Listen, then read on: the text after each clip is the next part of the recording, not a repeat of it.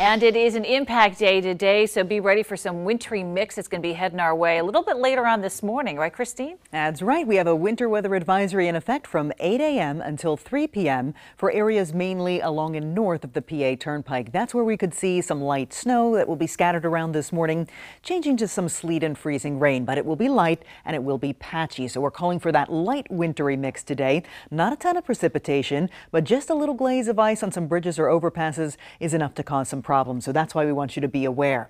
Active and mild week ahead after today. Temperatures 40s, even 50s toward the end of the week. So this is going to be a more wet than white week. Today is the only day you'll have to deal with the wintry mix.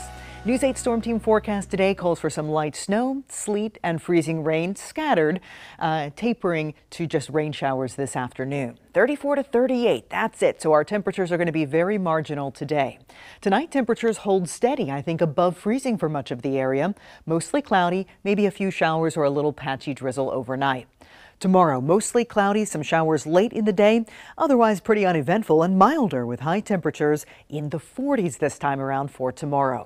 Right now, we're taking a live look over Harrisburg. It's 33 degrees, dry now, and temperatures right on the cusp of freezing. 36 in Chambersburg, 32 in Lancaster. We have 28 degrees in Selinsgrove. Here's Super Doppler 8, and we've been tracking some light snow showers, especially west of 99 this morning. This just tiny little band of snow here will be moving in from west to east before lunchtime. Again, it's not a lot to cause problems, but temperatures are marginal, so we could get some slick conditions, especially as we see some sleet or freezing rain north later today. So I'll stop the clock for you here at 10. And look at this, not much happening, just some light snow or flurries.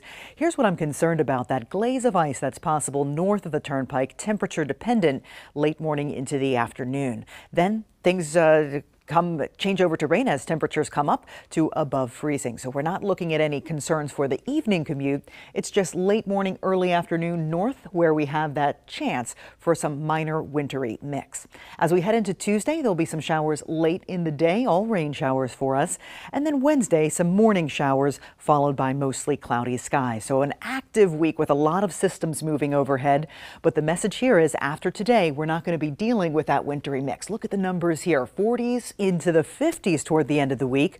Right now it does look dry for New Year's Eve, and New Year's Day there'll be some rain showers returning, followed by a pretty strong cold front coming through on Sunday. That'll lead to blustery conditions into Monday and much cooler weather there early next week.